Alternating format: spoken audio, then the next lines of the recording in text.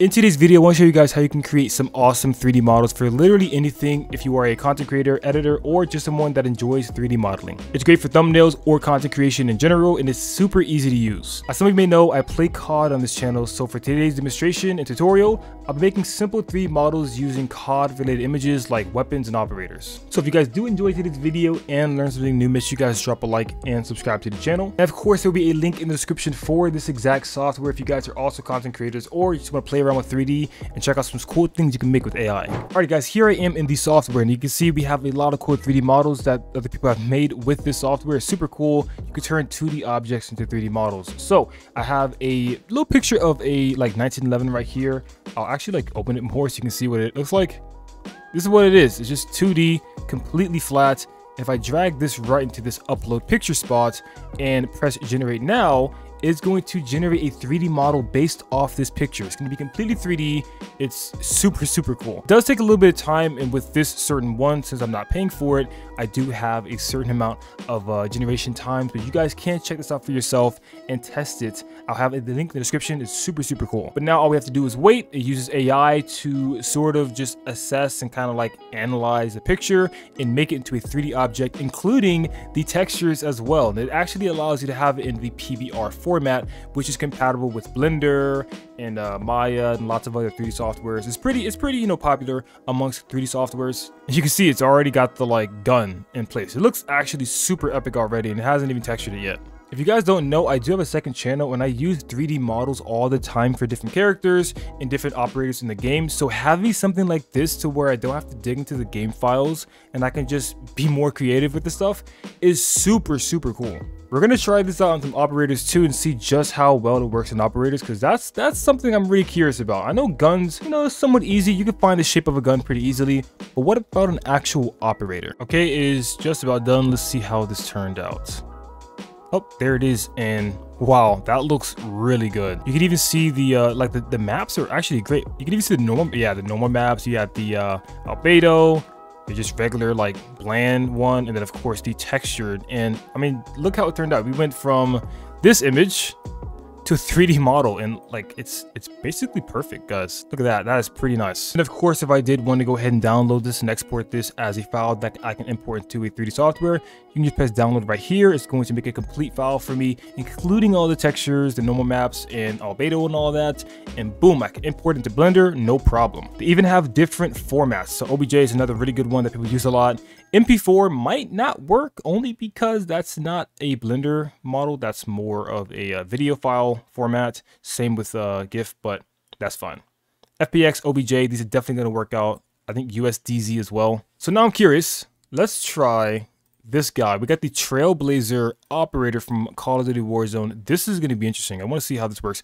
I don't know if he's going to get the words in here. I was thinking about cutting only the operator out, but let's just see what happens. Boom, Trailblazer. This might take a minute. I'm not sure how long this is going to take because it is a lot more than just a gun. So yeah, we'll see. Okay, this is taking 20 minutes. So it's taking a minute. It definitely wasn't 7 minutes, but what? Wow, this looks insane. It looks so much like, hold on, let me see the picture again. And it didn't include the words, so I guess it's smart enough to know exactly what to actually turn into a model. It even centered it and everything, even though this isn't exactly centered. So far, it's done a really good job with the actual geometry. Let's see how it does with the textures. I mean, this isn't it's a 2D image, but it is kind of already 3D looking. But still, it has to turn into a 3D object you can use in real 3D space like Blender. So yeah, I'm actually really curious to see how this is going to turn out. All right, it's done. Let's see. That's actually pretty funny. Well, it didn't get their entire legs, but neither does the picture. The picture doesn't really have the entire legs either. It definitely looked like a lot more like this when it was in its white mode, but still, it's a 3D object, and it did a good job, even though there's a cape on it. That's cool. And if you actually pay attention, you can see all the details, all the badges, it's all this chest, all of this equipment that he has on, his watch, even some of the scars and or tattoos on his arm. It did a pretty good job with the detail. Obviously, it looks polygonish. That could be because of the style I have it set up to as well. I forgot to mention that. I might have it on a certain style to where it renders it in more of a polygon style, maybe. I'm gonna be honest, I don't exactly know the software all the way through, but for what it's worth, it does look cool. That's a fact. It does look cool. It just doesn't look like super realistic like this, obviously, but you can definitely still use for content. I mean, I would use this for sure. This is cool. Yeah, there's different models as well. So maybe if I used a different one, it would have came out differently.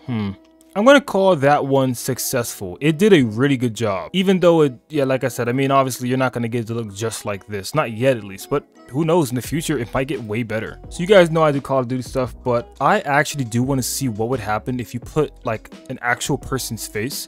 So we're just gonna get a picture of Dr. House up here. Oh, that one didn't work. Let's try this one. Okay, we have we have Dr. House up here. I'm genuinely curious of what this is gonna turn out to be. Okay, the geometry for this is done. I don't know what to think about it yet. I'm not sure if this was really made for stuff like this. I mean, maybe. You could definitely see him. You definitely see the angle. But yeah, I mean, it's probably not gonna look exactly like him because that would be kind of crazy. I don't think this is what it was intended for, but it does. Oh wow, it does look like House. Like if I saw this, I'd be like, oh, that's House. I definitely think there's like I have a style thing on. Like I have like a style template sort of thing. So that's probably why it's turning out the way that it is in this specific style, which is cool. It's fine. But this actually looks really cool still. Don't know what I would use this for, but it's cool nonetheless. Okay, enough of the goofy stuff. Let's actually do one more thing that I could actually see myself doing in a video. All right, to finish it off, we're gonna actually do the Juggernog, like my favorite Coca-Cola from all Call of Duty Zombies.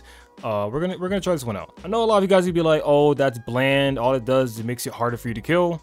But I don't know. I've always liked the way it looks, and I like the name of it. Like Juggernog, that's cool. This might not take too long because it's not as big as that one or like House. So this one might be kind of easy. All right, all done, and it looks very, very polygonish, but it somewhat got the image. I mean, the image I chose wasn't like the greatest resolution, I won't lie. It does look like, I don't know, Black Ops 2, maybe Black Ops 1's Juggernog, so it's definitely old. And it didn't exactly get the actual words right here,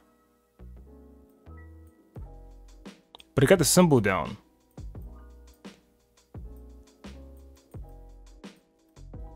All in all though, as for a shape, like if you were just having this as an asset or just something for a video, no one's going to tell the difference. Everyone knows exactly what this is. It's Juggernog, and it's a 3D model, so you can implement it into Blender or whatever. And the cool thing about AI is that it's always learning and it's always going to keep getting better. So, you know, maybe a month from now or even a couple weeks from now, a lot of these issues may be gone entirely. But for what it has made some pretty insane 3D models off of just 2D images. It's actually really, really cool. Listen, if you do want to check this out, there will be a link in the description for this. I'll have everything you guys need in the description. And if you guys have any questions at all, be sure to comment them down below. That being said, I'll see you guys in the next one. Peace, love, and understanding always.